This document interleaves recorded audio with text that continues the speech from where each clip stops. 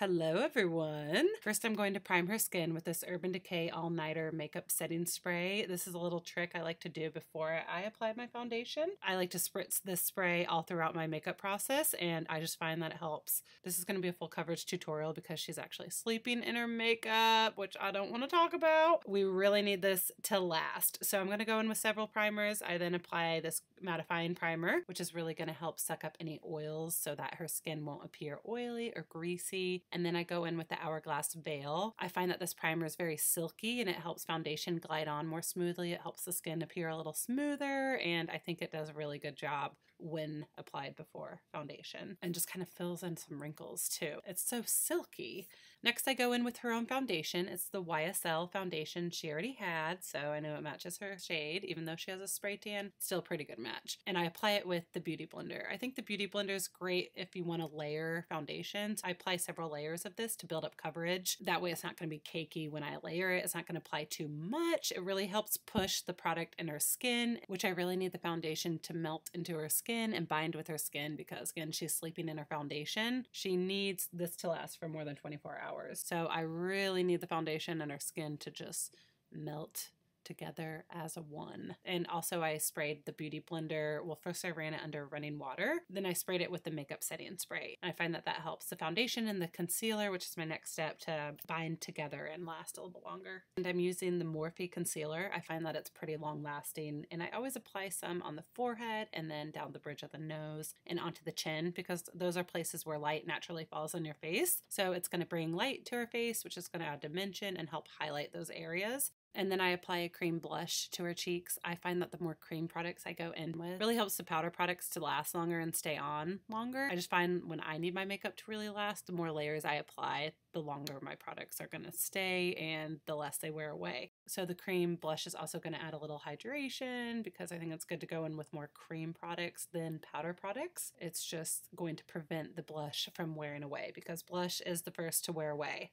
Now I'm setting all the cream products with the makeup setting powder. This is a loose setting powder. I find that it melts into the skin better and doesn't dry up your skin as much as a pressed powder can do. First I pat the powder to make sure it's setting any wetness or any stickiness. I just find that my foundation takes a while to dry sometimes, so by patting it, you're going to press it into your skin and set it, and then you can swirl around in circular motions and making sure you're distributing the product all over your face. A setting powder is going to really help smooth out your skin so that the bronzer will apply more smoothly and won't apply patchy. Now moving on to the bronzer palette. First I highlight under her eyes. I apply the lightest shade in this palette, and then I apply a cool toned bronzer to warm up her skin. I concentrate this in the perimeter of her face because that's where the shadows naturally fall on your face. And then I applied some blush to freshen up her look. I think blush is one of the prettiest makeup products you can apply. I think it's where your makeup truly comes alive and it just freshens your face and helps you look refreshed. And then I applied a little of her Laura Mercier highlighter to the top of her cheekbones. I didn't bring it too far forward because we don't want to magnify any pores. We want it to look natural. And then I sprayed the makeup setting spray one more time so that all the powder products will blend in with the cream products and just give her an overall airbrush look. Now I'm filling in her brows. I'm using the NYX Micro Brow Pencil. It's a great little tool for filling in hairs and sparse areas and defining your brows. And I really take my time going back and forth between the two eyebrows to make sure that they're even, well, as even as they can be. And then a great little trick is taking any eyeshadow brush, really. I'm just using a flat eyeshadow brush and some concealer and framing the eyebrows. This is a great trick to clean up the brows and to help them look a little more lifted and prominent. The concealer is a great lifting trick and just to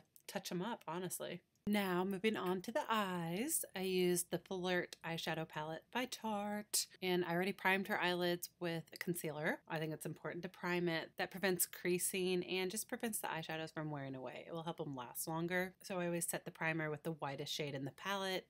And I typically like it a little more creamy, not stark white. And that will dry up the primer so that the following shadows will glide on more smoothly and won't be patchy. Same concept with setting your foundation and concealer before you go in with powder products. Next, I go in with the warm terracotta brown shade, and I concentrate that on the outer part of her eyelid. I first pat the color down, and then I blend it out in circular motions. That's gonna blur it out and prevent any lines so that it looks more smoky, and it helps ombre all the following colors together. So then I go in with an even darker brown, Same concept. I first pat it in the outer part of her eye, rounding it out a little. Then I swirl my brush. I go in tiny circular and backwards circular motions to blur out the color. Now I'm going back in with that cream colored eyeshadow, and I'm taking a smaller flat brush and I'm applying it onto the center of her lid, and then I go in with the pink shimmer shade and apply that on top. I find that applying the cream shadow first helps enhance the glitter and just helps it look a little more pigmented and stand out a little better. And I like applying the glitter and the cream colored onto her eyelid because I find that applying light in the center part of your lid helps the eyes look a little larger rather than applying a dark shadow there. I save the dark shadows for the outer part of the eye to help the eye look bigger and more open. Now moving on to eyeliner. I first apply a cream eyeliner. This is by Flower Beauty. I got it from Walmart and I love how creamy it is. It blends out so beautifully with the brush. I'm just messily applying this. You can see I'm not trying to be perfect with this at all. I'm just messily getting it on and smudging it out because I'm about to go in with a liquid eyeliner. And I find that applying a cream eyeliner first really helps the liquid eyeliner to glide on more smoothly, and it just kind of paves the way for my liquid eyeliner. And now I'm going in with a gray liquid eyeliner by Stila. This was her own eyeliner, and I thought that the gray would be perfect, not as harsh as black. Even though I applied the black cream eyeliner, that's okay because obviously it's covered up. It just helped the liquid liner go on a little better. And I really take my time going back and forth creating a smooth line. And you'll notice that I do a pretty thick line. I think it complements her eye shape.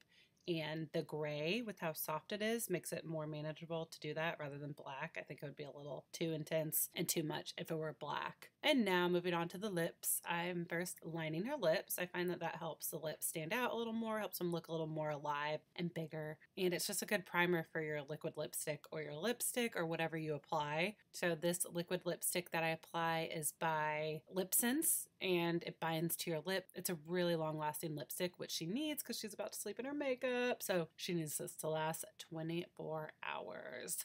And now some false lashes to really help her eyes pop. These are my favorite. They are by Ardell, the Demi Wispies, and they usually come in a pack of 5, so you can have them last a while. I always go from above and just kind of drop down the lash. And I first secure the center part of the lash, and once I know that's secure and everything's placed exactly where it should be, then I secure the outer part of the false lash, and then lastly, the inner part. Same thing on the other eye. And now to finish off everything, I like to smudge a little eyeliner on the lower lash line. I find that it helps balance out all that you got going on the top. It'll just help her eyes pop a little more. So this is a little bit of that black cream eyeliner, and I really take the time smudging it in with a brush. Now she's applying a little mascara. This will help her natural lashes blend in with the false lashes, so you don't obviously see that there's a separation. It'll just bind them all together. And now I'm curling her hair. She got it done at the dry bar yesterday, but it kind of fell out. So I said I would retouch it up and run my wand through it and really spray it. It's because, again, she's sleeping in her hair and makeup. She needs to look good tomorrow. So we gotta recurl that hair for her TV debut. For her hair, I always curl away from her face, and I try to leave an inch of hair out at the end. I find that this gives it more of a beachy wave and not as tight of a curl because I want it to look more tousled and beachy and very effortlessly. So I'm using I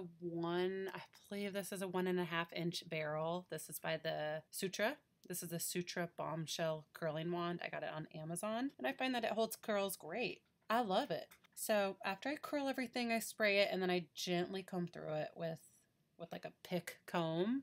You don't want a tight bristled brush because it's just gonna kind of wear away the curls. So we want it still very light and beachy looking.